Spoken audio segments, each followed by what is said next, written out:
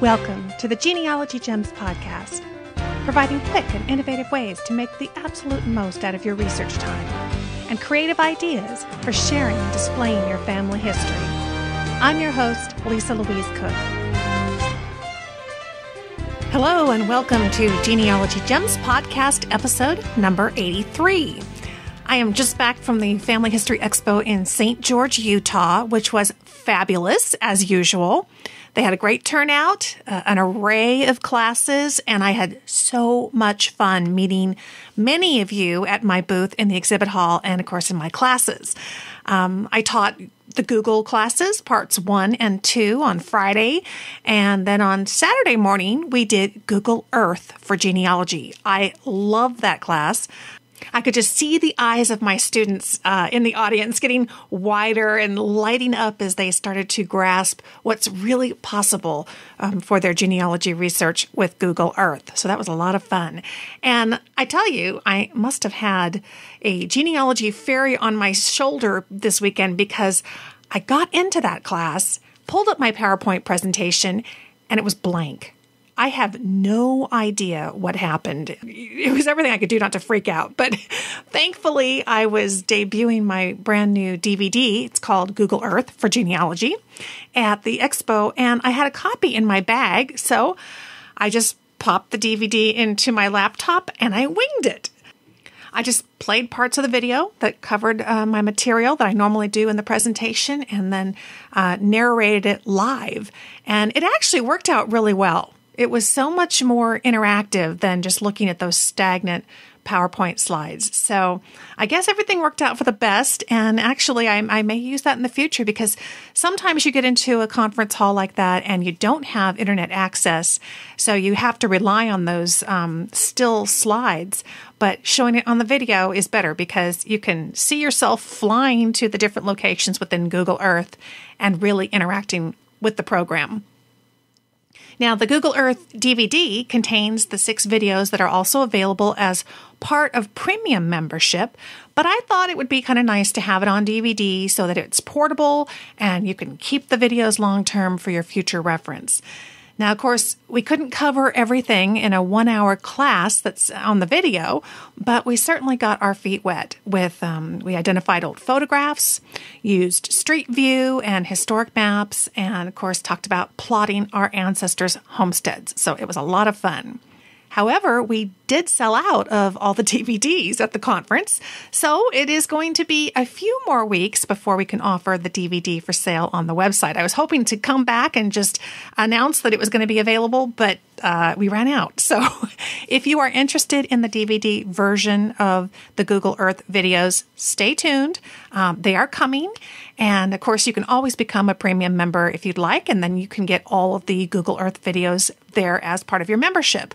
And also, of course, you get the 12-part series on iGoogle and Google Tools. So lots of videos there that are part of premium membership. And of course, I add a new video every month. So there's always something new on premium.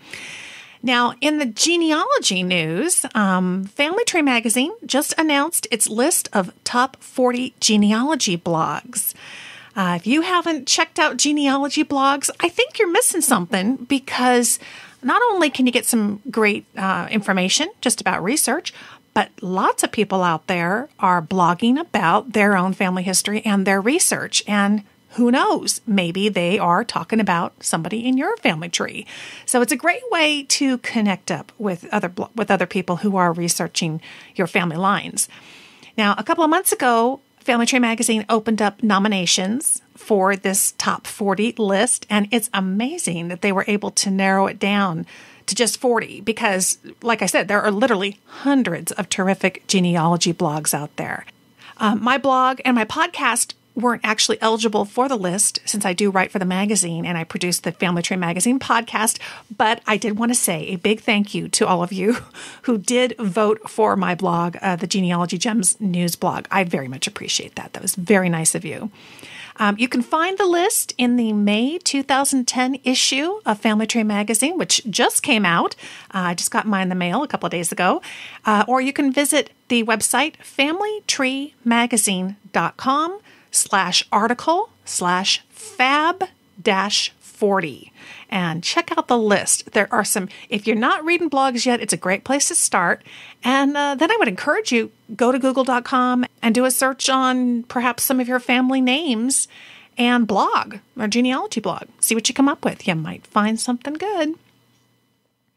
Also, a week or so ago, I did another webinar for Family Tree Magazine. It was called Google Search Tips and Tricks. Of course, one of my favorite subjects.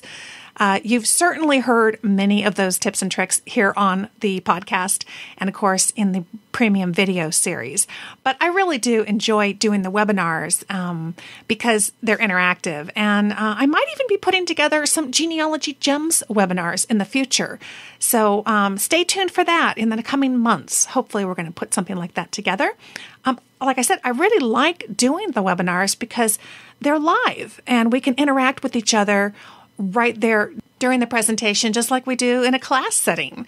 But of course, in this case, we can all be at home in our jammies or whatever is comfy all over the country and the world. So this new technology is pretty amazing, very fun, and it's wonderful to be using it for genealogy. Now, of course, the big news this last week has been the premiere of the new genealogy-themed television series, Who Do You Think You Are? Now, by now, you have probably listened to my interview with Lisa Kudrow, who, of course, all of you know from the hit TV series Friends, and she's producing the series and also appears in one of the episodes. In fact, I have been super fortunate to actually receive a DVD of the entire series ahead of time. I know I'm very lucky. I don't know why I got so lucky, but it was in preparation for the interview with Lisa. And I got to tell you, I have watched Lisa's episode. I watched it the other day with my daughter. What could be better than watching genealogy television and holding my wonderful grandson, Davy? I mean, anyway, I digress. But I have to tell you, we had a wonderful time. But be sure when you watch her episode, you're going to need a box of Kleenex on hand because I cried through a good portion of her episode, which is going to run on TV on March 19th. So you have that to look forward to. It's amazing. I mean, my gosh, it's such a harrowing story that they uncover in that episode. Oh, and I watched Matthew Broderick's episode. You know, I didn't realize that his father was the actor James Broderick. And I was trying to think where I know him from. He was in the 1970s TV series called Family, as I recall. I think Christy McNichol was the daughter or something. Remember that? Well, anyway, what I really loved about Matthew's episode was how they took the time to not only show the actual documents that they were using along the way, but they really took some time to explain the research process and where they were going to get the records. I really feel like that was something that was missing in the Faces of America series that was on PBS recently. You know, they were so busy covering so many celebrities that I sort of felt like that the research just kind of got thrown under the bus. In fact, I can tell you now that it's over, that PBS told me that they were going to arrange an interview for me with Henry Louis Gates because I really wanted to have him on the show and bring him to you and have him talk about Faces of America, which, of course, was on in February of 2010. But in the end, he came back and he said, oh, he was too busy, and we never did the interview. Well, I thought that was really interesting. It was a very interesting choice on his part to kind of do all the standard media outlets, like, you know, the Washington Post and that kind of stuff, but then kind of snub, you know, the genealogy media outlets. And that's why I really have to say kudos to Lisa Kudrow for making it a priority and spending, an entire half an hour with me talking about the show for the podcast. I've seen her on other TV shows. She's been doing kind of a promotional blitz recently on television for Who Do You Think You Are? And, you know, usually you get about a 5 or 10 minute segment. So the fact that she invested so much time and really shared with us here on the show her experiences was really terrific. And I'm really grateful for that. And, you know, she's not even a genealogist like Henry Gates is. So it was pretty interesting the way that all worked out. Interesting choice on his part to not really reach out to the genealogy community. So I hope that you are going to be watching the Who Do You Think You Are series or setting your DVR or TiVo to record it. If we all get behind this show and we watch it, they're going to have great ratings, and hopefully that means there's going to be a season 2, and certainly, hopefully, a renewed interest in family history across America. Wouldn't that be wonderful? Oh, and a big thank you very much to the folks at the Southern California Jamboree for blogging about my interview with Lisa Kudrow. I really appreciate you guys getting the word out about the podcast. And I can't wait for this year's Jamboree. It's going to be in June in Burbank, California. Always a great event. And speaking of conferences, I will be speaking at the Ontario Genealogical Society Conference that's coming up in May of 2010 in Toronto, Canada. And I just got an email from them saying that March 15th, it's just about a week away, it's the last day to take advantage of their early bird registration rates. So you can browse the program and check out the speaker pages online. Make a note of the sessions that you're interested in, and you can even print out their little handy daily schedules. So if you're interested, go to torontofamilyhistory.org/2010. Just click on the How Do I Register link and select the registration package that suits you best. Then you can just follow their secure online registration form, and it's going to guide you through that whole registration process. I am really looking forward to this conference because I've never been before, and because I get the chance to meet a lot of you. Not just Canadian listeners, because I know that this conference gets folks from all over, but I am looking forward to getting up into Canada and visiting with you guys. So I hope to see you there. And finally, while I was at the Family History Expo in St. George, Utah, this was February of 2010, Generation Maps announced the release date for their brand new Family Chartist program on their website at generationmaps.com. Generation Maps has been producing family tree charts for years, but now they have a brand new website that will help you quickly and easily create really gorgeous custom genealogy charts. I was lucky enough to have Janet Havorka, who's the owner of Generation Maps, kind of give me a personal tour of Family Chartist while I was at the expo, and it was amazing. You can try it out for yourself starting March 8th, which may actually be the day that this episode gets published. So go check it out today, generationmaps.com. Click on Family Chartist, and hopefully, I've got my fingers crossed, Janet is going to be joining us here on the podcast very soon in an upcoming episode to tell us more about it and how to make the most of it. You know, I'm always talking about how important it is to take the time to share your research in ways that will be meaningful to the non-genealogists in your family. And I got to tell you, these charts are fantastic, and it's a wonderful visual way to do just that. Well, I think that's it from here. So now it's time to hear from you, and we're going to do that at the mailbox.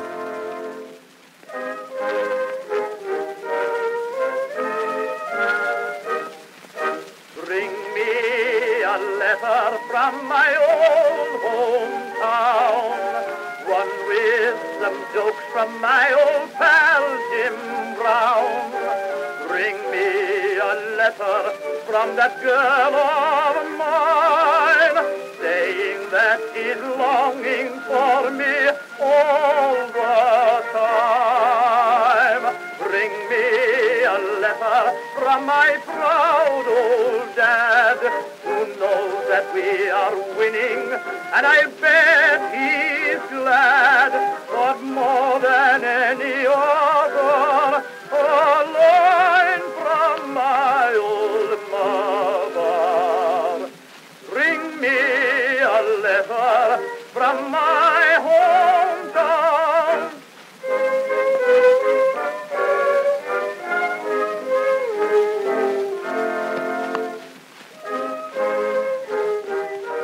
My email box has been hopping these days. Lots of great letters, emails, postings from you guys. Here's an email from Marian Vermazen, who writes, Lisa, I enjoy listening to your podcast, and I just have to figure out how to create a list of things to do when I'm driving and you trigger an idea. That's a good idea. Be careful while you're driving. Here in California, they won't even let us use our cell phone anymore when we're driving. But there you go. I'm glad I can spend some time with you in the car, Marian. Marian says, I have a couple of quick questions. I use Family Tree Maker, and I'm thinking of switching to Rootsmagic. I know they are a sponsor of your show, but would you recommend changing? In an early show, I think you said that Ancestry doesn't handle sources very well. Has that changed? Do you think Rootsmagic makes entering and keeping track of sources easy? I've downloaded the trial version of Rootsmagic and used a GEDCOM file to transfer my data. It looks like I will lose my media and sources if I switch, but I find Family Tree Maker rather cumbersome. I'd be interested in your recommendations. And her second question is, what do you think is the best tool for reading up on how to correctly cite sources? Also, I'm thinking about becoming a premium member. Well, thank you, Marian. That is great. And Marian has listed here, she has a blog. It's marianvermazen.blogs.com. I will have that on the show notes for this episode. Let's see. Now, I got in touch with our sponsor, Bruce Busby, who is the president of Rootsmagic, and I asked him about your questions. He said that it really depends on which version of Family Tree Maker that you use. If it's Family Tree Maker 2006 or earlier, you don't lose anything, sources or media, if you do the direct Family Tree Maker import to Rootsmagic. If it's Family Tree Maker 2008 or later, Bruce says that Rootsmagic doesn't have a direct import, and Family Tree Maker doesn't export the media links to GEDCOM. So you could lose the media links in that case. But he assured me that you should never lose the sources, either via direct import or GEDCOM. So that's not really a concern. And yes, personally, in all honesty, I really do feel like entering sources into Rootsmagic, it really is easy. I love it. I'm absolutely committed to it. It's such a critical part of what we do in our research, and I think that you're going to find that it does a beautiful job of doing that for you. Now, you asked about the best tool for reading up on how to correctly cite sources. Great question. I would recommend Elizabeth Shown Mills' book. It's called Evidence Explained. It's really a standard in the genealogy community. So I'm going to have a link for you to the book in Amazon.com in the show notes for this episode. And of course, as always, when you use the links that are on our website to do your shopping, say in Amazon or some of the other items that we talk about here on the show, you are actually supporting the podcast at the same time. So that's true for any of you, and I really do appreciate that all of you do use the links on the website. That is wonderful. Keeps the free podcast going. Okay, Carol Purinton. Oh, Carol, I hope I got that right. Purinton. She wrote in, she says, I just signed up for the Genealogy Gems newsletter. That's our email newsletter. And I received the Google search document. That's the free ebook that you get when you sign up for the e-newsletter. She says, I thought I knew most of the filters available via Google, but evidently not. Thank you for providing this helpful document. Oh, you're very welcome. Glad to do it. She says, I think I'm in the market for a new MP3 player. I bought a Creative Zen player last year. I have never heard of that. Creative Zen. It's an MP3 player. And she says, and then I bought a new PC, and Creative Zen says that they don't have Vista drivers for that player. Nice. Not considering that I only used it for a few months. Do you have a recommendation? I listen to podcasts and audiobooks more than I listen to music. Well, Carol, I will have a link for you in the show notes for this episode, which is, of course, 83. And it takes you to a website that does a comparison of the higher-end MP3 players so that you can really see what your options are and what you're getting depending on which player you're choosing. It's a great little kind of review website. And for those of you who are new to the podcast, to get to the show notes that I keep referring to, just go to genealogygems.tv. Click the word podcast in the menu. You'll find that on the left-hand side of the page. Click Season 5, which is episodes 81 through 100. And scroll down to episode number 83, or whichever episode it is that you're looking for. You just click the link for that episode, and it takes you directly to the show notes for the web page that goes along with the episode that you're listening to. So there I'm going to have all the links, the photographs, that kind of stuff, all that information. Let's see here. Personally, Carol, I love my iTouch. The iTouch is basically an iPhone without the phone. I don't have the plan that goes with the phone and all that kind of stuff. I just wanted the iTouch, and I love it because you can include all the apps on it that you can normally include on the iPhone, including the Genealogy Gems podcast app. You can put that on the iTouch. And if you don't want to spend as much money, certainly any basic MP3 player can handle podcasts and audiobooks. But if you're like me and you have a lot of episodes on your MP3 player, storage space is really the biggest factor. So if you're shopping around and you tend to have a lot of episodes, a lot of books on tape, that kind of thing, you'll definitely want to shop for one that has a larger capacity. And as far as sound goes, I think the way to upgrade your sound is really to invest in higher-end earphones, if that's important to you as well. So that's just a couple ideas, but I got to tell you, I love my iTouch. It's great. And I love it because even though I don't normally use it with the internet, I can use it with my wireless internet in the house. And also, like I was traveling and I was in the airport, I was able to tap into the airport internet and use it as well. So pretty much it's that phone feature that I really don't use much, but it works great for podcasts and for books on tape and for audiobooks. Okay, and Kathy Wood Owens posted a request on my Facebook wall. To find me on Facebook, it's real easy. Just go to facebook.com. You can search for Lisa Louise Cooke and add me as a friend. To get your own account, it only takes an email address, so it's very simple. And I also include a link to my Facebook page in the e-newsletter, as well as there's a button for it on the Genealogy Gems toolbar. And I hope while you're there, if you do join Facebook, which it seems like a ton of genealogists are doing that, there is a Genealogy Gems podcast fan page. So do a quick search on Genealogy Gems podcast and become a fan, and then you can kind of keep up with all the updates there on Facebook. Oh my gosh, so many ways to keep track, huh? Anyway, Kathy writes, on the Genealogy Gems toolbar, can I add new websites to search? I'd like to add newfamilysearch.org. Thanks for all you do.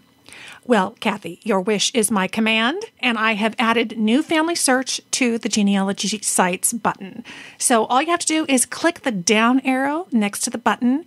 Now, that button used to look like a treasure chest, but I thought it was kind of hard to discern what it was. So I made it simple. The button is now a tree. Makes sense, family tree. So just click the button to the right of the tree. The list will drop down and you will see that New Family Search is now part of my recommended genealogy list. Great suggestion. Thanks so much for posting that on Facebook. And of course, if you haven't downloaded the free toolbar yet, just go to the Genealogy Gems podcast.ourtoolbar.com and click the download button. It's really quick and easy to download. And of course, the best part is that you can listen to any of my podcasts right there from the toolbar, which frankly, I actually think is an easier way to listen than listening from the website or from iTunes. iTunes isn't always that user-friendly. And this way, you can listen no matter where you're surfing on the web because you don't have to stay put on the website. And if you'd like to see something added to it, let me know. Send me a message like Kathy did, and I will see what I can do. Okay, Jean Pereira wrote in about Who Do You Think You Are? She says, I just finished listening to your interview with Lisa Kudrow in episode 81. Great interview. I was interested in hearing what Lisa had to say about the process and her experiences as she investigated her family history. Just enough information to make me curious about what we will find in the series. I've watched 2 of the 4 episodes of Faces of America. The others are TiVo'd as I wanted to watch the Olympics and save the other shows for later. I've enjoyed the 2 shows I saw, and I look forward to the remaining 2. I'm sorry they didn't receive as much publicity as Who Do You Think You Are has. Perhaps that was because they're on PBS and didn't have a major sponsor like Ancestry pushing and paying for some of the publicity. I hope they come out on DVD so that those who didn't see the series can rent it if they're interested. Well, Jean, now you know from listening to the show a little bit more about the publicity situation. It wasn't for lack of trying, but unfortunately, you can't interview somebody if they're not available. But the good news is you can watch those episodes of Faces of America for free on the PBS website. So just go to pbs.org and navigate to Faces of America. And that's great because then if people come along later and they get interested in genealogy, they can check it out and watch the show down the road. Jean continues, the more we can support shows of this nature and quality, the better in my estimation. They make history come alive, and as Lisa said, gives me an appreciation for what my ancestors endured. I like to think I have benefited from their sacrifices, and it has helped make me the person I am. As always, thanks for your informative podcast. I can hear the smile in your voice, and your enthusiasm is catching. Keep it up. Thank you, Jean. I appreciate it. It is very easy to smile when you get to talk about genealogy, that's for sure. And let's see, we have Kevin Ryan. He dropped me a line on Facebook asking about getting started with British research. He writes, first, love the toolbar. It's great. Do you know anything about research in England? What kind of records are out there? I know the parish and the church where my ancestors lived and got married. I just got a copy of their marriage records. What do I do now? Any help would be great. Kevin Ryan. P.S. Love the podcast. Thank you, Kevin. Appreciate it. I definitely have experience with research in England since my husband's family is all from there. So here are a couple of websites to get you started. First off, free websites. There's the National Archives in the UK. That's at nationalarchives.gov.uk. And also they have a terrific website called Genuki. It's at genuki.org.uk. That website is free, and it's a lot like US Gen Web here in the US. You search by county. It's all organized by county, as much of the records are. And you click on the county, and you'll find lots of volunteers and people putting information up there, giving you directions on where to locate newspapers and whatever is available in that particular county. People tend to come together and make that information available. So that is a terrific place to start. And of course, there's the paid websites such as findmypast.com, which specializes in British records. And of course, Ancestry.com has a great British collection. There are definitely some similarities between British research and researching in the U.S., which is where I know you're located. England, of course, has civil and church, birth, marriage, and death records, as well as census records. And you'd find census records on Ancestry and Find My Past. Now, those range from 1841 to 1911. Their privacy laws are a little more strict than here in the U.S., so they don't come up as recent as 1930 like we have, but you can go from 1841 to 1911 and certainly make a lot of progress with those. So just follow the same good genealogy research principles that you have and check out those sites, and that should get the ball rolling. And Nancy wrote in about the 2-part hard drive organization video series that's part of premium membership. She says, I watched your 2 videos on hard drive organization. Most of my files are set up that way, but I fixed a few to make them more like your recommendation. Are you going to do a hard drive organization part 3?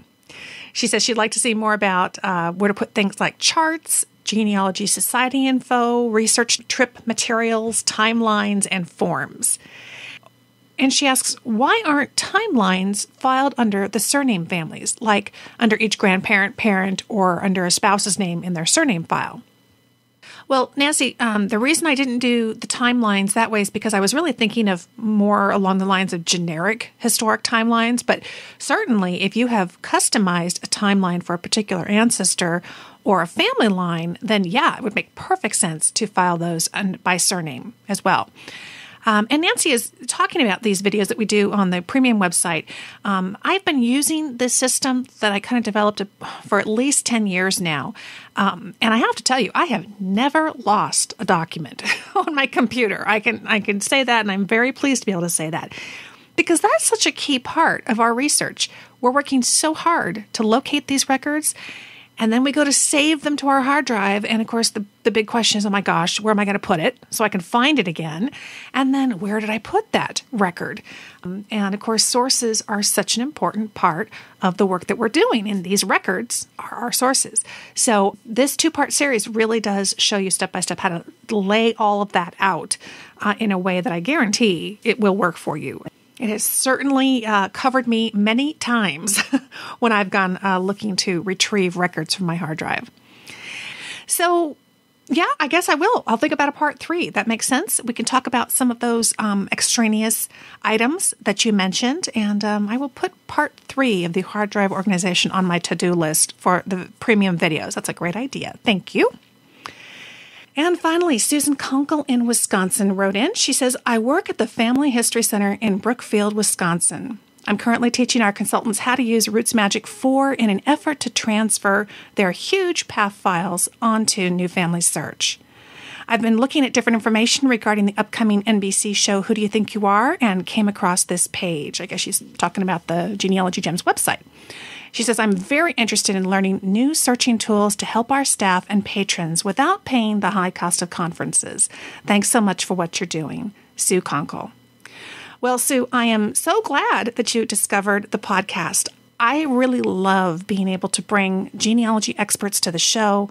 That's what I do when I go to these conferences. I'm not only teaching and doing the booth, but I'm running around and trying to do interviews with other experts on their particular areas of expertise in genealogy. And they are all so generous in sharing their knowledge. It's really incredible. So I guess we could consider the podcast kind of a virtual online conference. I'm glad you're enjoying it. We will certainly be bringing those experts to you throughout the year. So, Susan, thank you so much for writing.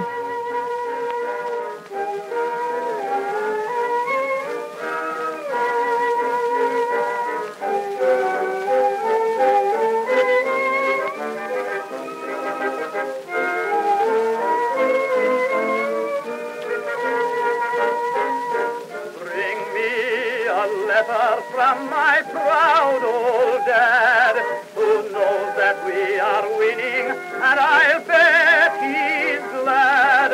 But more than any other, a line from my old mother. Bring me a letter from my hometown.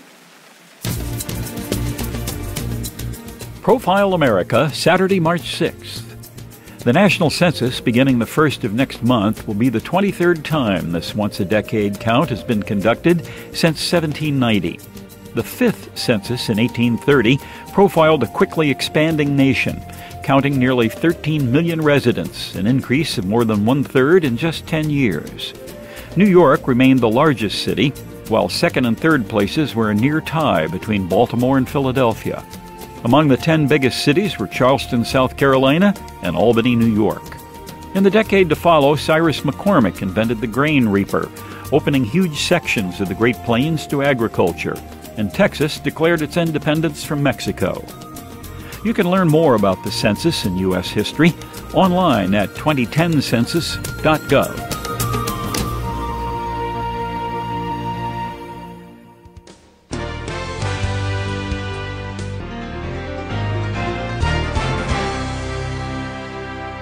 When listener Deborah Miller-Tossi wrote in looking for advice on preserving newspaper clippings, it struck a chord with me because I inherited a cigar box full of them from my dad's mother, in addition to a variety of clippings that have been given to me or that I've discovered in old family scrapbooks.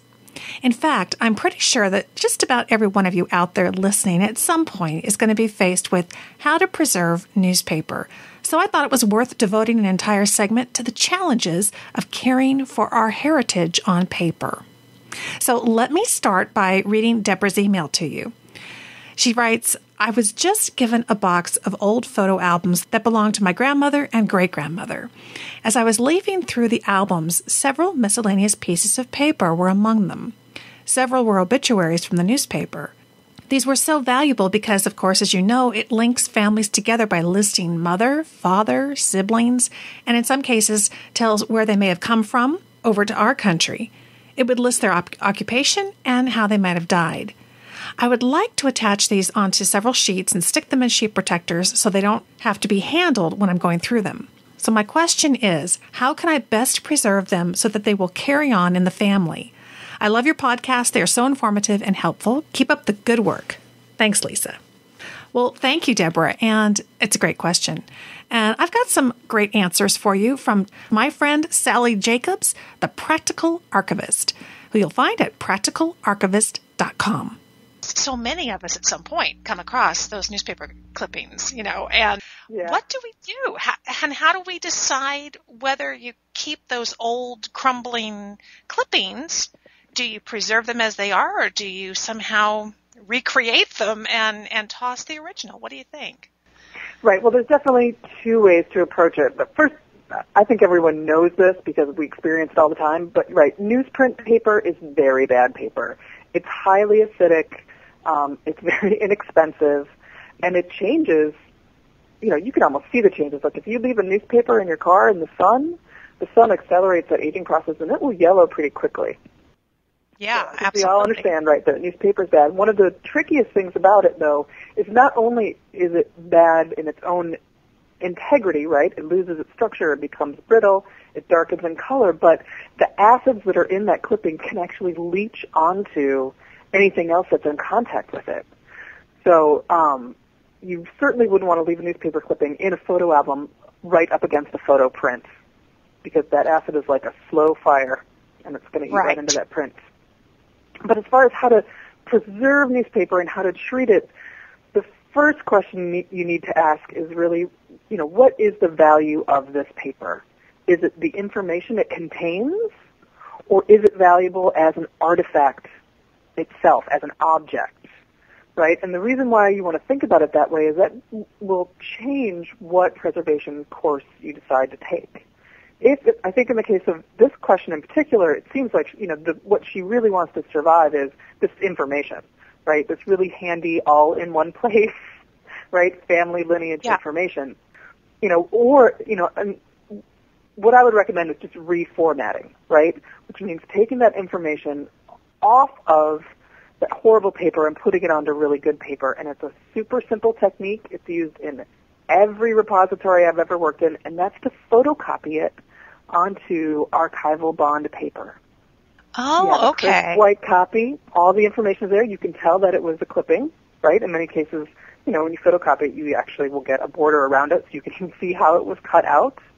And then you've got a standard size 8.5 by 11 sheet that's easy to put in sheet protectors, or you can even just 3-hole punch it, put it right in a binder. Now, do we have to worry about the kind of ink that's going onto it, or is the critical part the type of paper that it is? The paper is the critical part because that's how you're going to avoid the acid problem again. Okay. Right? So it really starts the clock over, which is nice. So now, if it's really the content of the information, getting it onto this archival safe paper is the way to go. But as you said, it could also in itself be a bit of an artifact to us. What if we want to keep that original clipping? Right, and I have to say, Lisa, when you said cigar box handed down to me, I sort of had one of those little oh yeah, see, that's different. Because it's a whole, do you know what I mean? Like I could picture it, I could, Yeah. You knew the hand that had cut those out, right? And I think that makes a certain amount of difference. And I think that does imbue it with a sentimental value that really can't be measured. So what are you going to do? If you want to keep the bad paper, what are you going to do? There are treatments available. Every major archival supplier sells sprays and liquids, and there are sort of DIY home methods for soaking things. And what those do is they try and slow it down, right? None of those treatments, no matter how expensive or fancy it is, no matter where you buy it from, none of those treatments is going to repair the structural damage that's taken place. And in some cases, these treatments will actually even darken it more. Because I know a lot of them are kind of wet. They seem to be water-based, and it always seemed to me if I start spraying that on that paper, it's just going to dissolve. Right. Well, the trick is not to use so much that it becomes really, really wet. It's just a little bit damp. The more newspaper that you're actually talking about, the more impractical it becomes to do that sort of thing. And again, my main point is if you want to go ahead and do that, go ahead. But don't have false expectations about what you're going to get when you buy that magic bottle of magic spray. Right? Exactly. Generally, what I would recommend is that you encapsulate it. Now, this is different from laminating. This is not a process that uses heat and glue to fuse a plastic cover onto the original. You don't want to do that. And in fact, with newspapers, because they are so acidic and they give off so much acid, you kind of don't want to encapsulate it on all four sides anyway. So what you would want to start with is a clear, inert plastic folder. Generally that means polypropylene and polyester. And there are ones that are closed on three sides.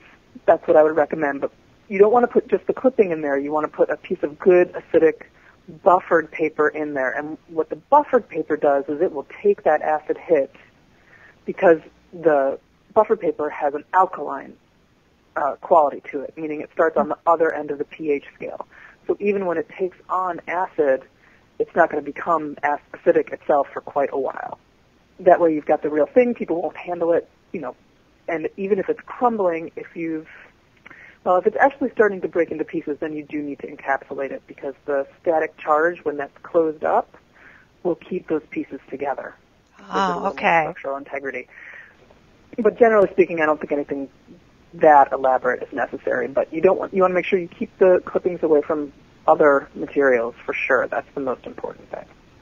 Do we need to be thinking in terms at all of attaching that clipping to that bonded paper or just laying it up against it and closing it up?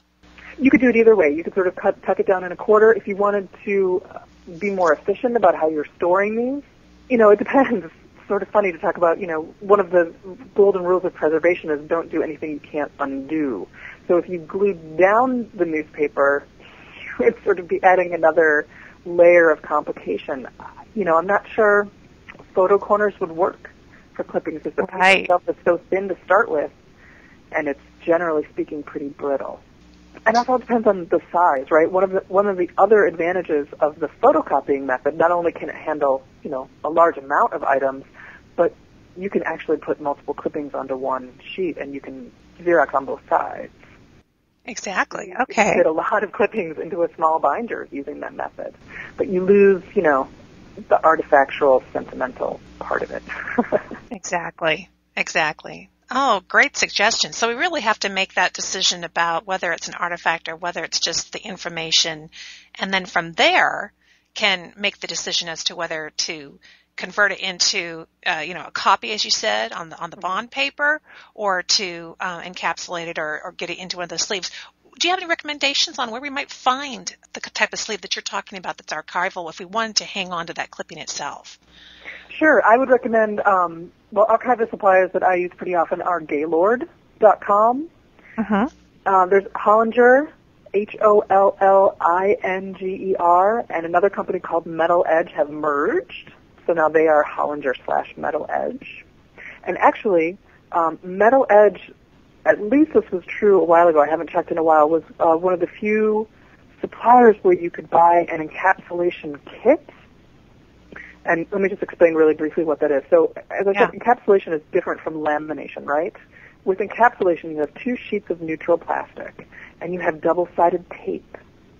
And so you put a frame, basically, of double-sided tape outside the perimeter of how big the sheet itself is, right? So the double-sided tape only touches the plastic sheets. It never touches what you're encapsulating. And what you're encapsulating floats in the middle.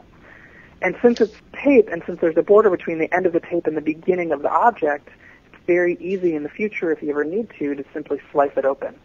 But when it's not sliced open, you can hold it up.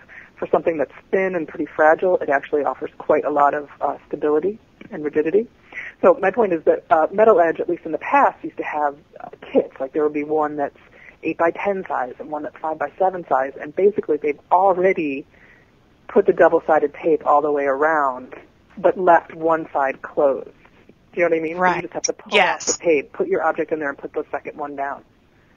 Oh, wonderful. I know. I think that's for people like me who are challenged when it comes to things like laying tape straight. Well, great. You've given us some good options that she can use, and I think all of us at some point will be faced with this same dilemma. Now, Sally, I know that you're the practical archivist, and I've seen that you recently launched a new web page. So tell us real quick where we can find you online and what you've got going on there at your website. Absolutely. You can now find me at practicalarchivist.com. I started my blog on Blogspot, which was wonderful, and I loved it, but I really wanted to bring it into my own control, and it finally made that happen. So you can find information there. All the articles that I wrote previously have been sucked into the new site. So in the blog categories, you can read lots and lots of articles, talking about organizing photos, preserving family treasures, and also sharing them. And coming up this spring, probably won't, I was hoping it would happen in March, but I think it might be more like April. I'm starting a new teleclass, and there's going to be some other web-based support stuff for people who are taking on a large photo organizing project.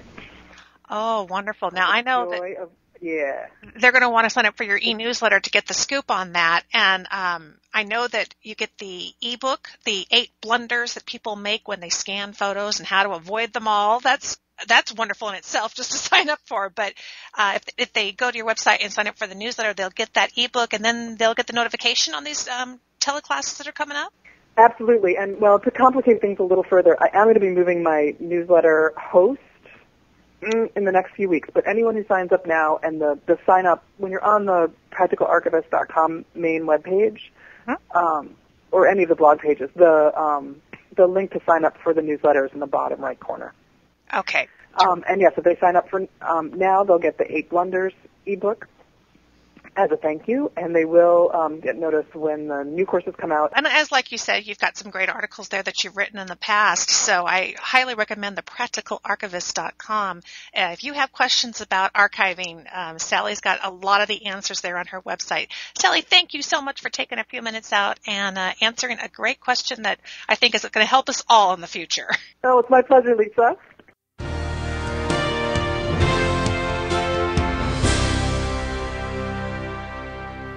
I got a great email from listener Gail Hamilton, and I thought it deserved its own gem segment. Gail writes, I enjoy listening to your podcast, and thank you for including information for Mac users, too. Love my Mac. I just wanted to share a poem with you that was recited at my mother-in-law's funeral recently.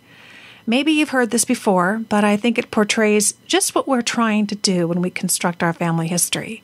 It's not just the dates we seek, but to try to put the life and the personality of each ancestor into its rightful place in our history. I found it to be a gem, and I have included it at the beginning of each of my family history books. I hope you find it to be a gem also. Well, I certainly do think it's a gem, Gail, and here's my rendition of the poem that Gail sent me that's called How to Live Your Dash by Linda Ellis.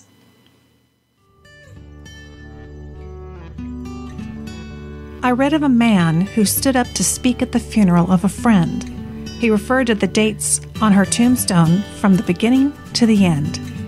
He noted that first came the date of birth and spoke the following dates with tears, but said what mattered most was the dash between those years. From that dash represents all the time that she had spent alive on Earth. And now only the ones who loved her know what that little line is worth. For it matters not how much we own, the cars, the house, the cash. What matters most is how we live and love and how we spend our dash. So think about it long and hard. Are there things you would like to change? You never know how much time is left that can still be rearranged. If you could just slow down enough to consider what is true and real and try to understand the way other people feel. Be less quick to anger. Show appreciation more. Love the people in our lives like we've never loved them before. Treat others with respect and, more often, wear a smile. Remembering this special dash might only last a while.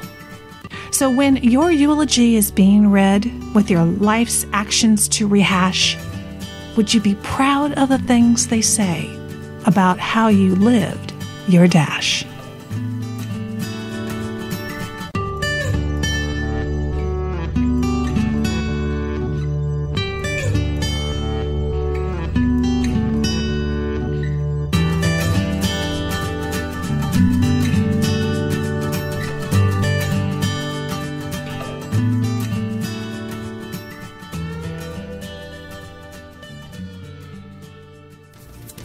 Profile America, Thursday, March 11th. A devastating public health crisis began in the U.S. on this day 92 years ago and has been mentioned often in discussions about the H1N1 virus scare of recent months. The disease was called the Spanish influenza and first hit soldiers at Fort Riley, Kansas, just back from fighting in Europe. The virus moved quickly, and in October of 1918, 195,000 Americans perished. In one day alone, 851 New Yorkers died. By 1920, nearly 1 in 4 Americans had suffered from this strain of the flu, killing 500,000 of them. But even less dramatic forms of the disease are deadly. Each year, more than 56,000 Americans die of the flu and pneumonia. You can find these and more facts about America from the U.S. Census Bureau conducting the 2010 census beginning April 1st.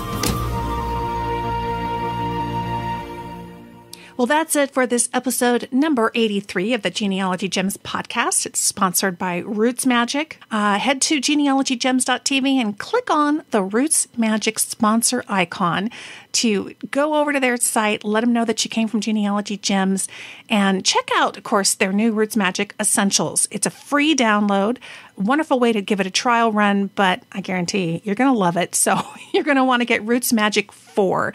The most current version. It is packed full of so many of the great features that people have been asking for. And I believe that particular version was essentially a complete rewrite. I mean, so much is changing, isn't it? So quickly in the genealogy industry. And Rootsmagic stays right on top of it. It's a terrific program, and there's a whole suite of programs there to check out at Rootsmagic. If you, again, would like information about the things we've talked about here on the show, links to the websites that I've mentioned, head to the show notes, go to genealogygems.tv, click podcast, and just navigate your way to the episode number that you're looking for. This episode is number, again, 83.